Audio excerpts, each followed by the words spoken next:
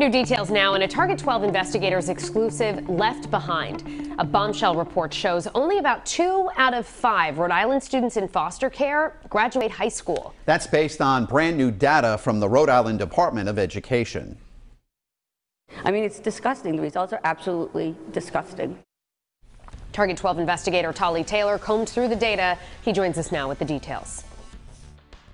Rhode Island has never before tracked educational outcomes for students in foster care until now. And results from over a decade of data shows more than half never graduate.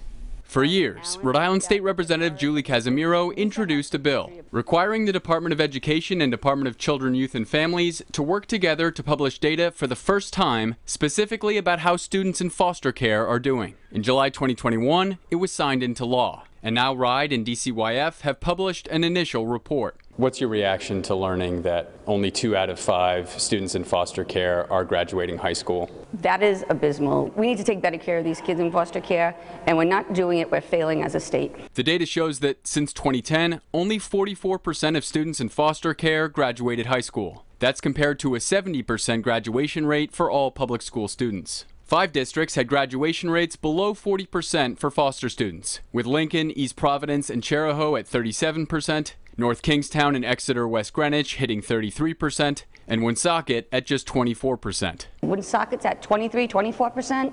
That's horrible. We should be ashamed of ourselves. We're not doing anything right for these kids. Target 12 previously reported that of the $330 million American Rescue Plan Act dollars public school districts received, no districts plan to spend any ARPA money on students in foster care. Casimiro says that's salt in the wound for the 1,700 foster kids in the state's public schools. Not one dime went to kids in foster care to help them with education. Not one dime. Lisa Gillette, executive director of Foster Forward, says these vulnerable students need ARPA dollars urgently. I've been trying to have this conversation for 20 years. RIDE had the ability to, over 20 years, to know how subgroups of students were doing. In response, RIDE spokesperson Victor Morenti says, "I can't speak for previous administrations, but RIDE recognizes the importance of partnering to gather this information and entered into a data sharing agreement with DCYF last spring." Morenti says without the agreement with DCYF, RIDE couldn't access the confidential information about students in foster care.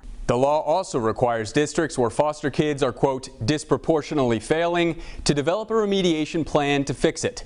Casimiro says now that the data is out, she expects every district in the state to do just that. With the Target 12 investigators, I'm Tolly Taylor, 12 News.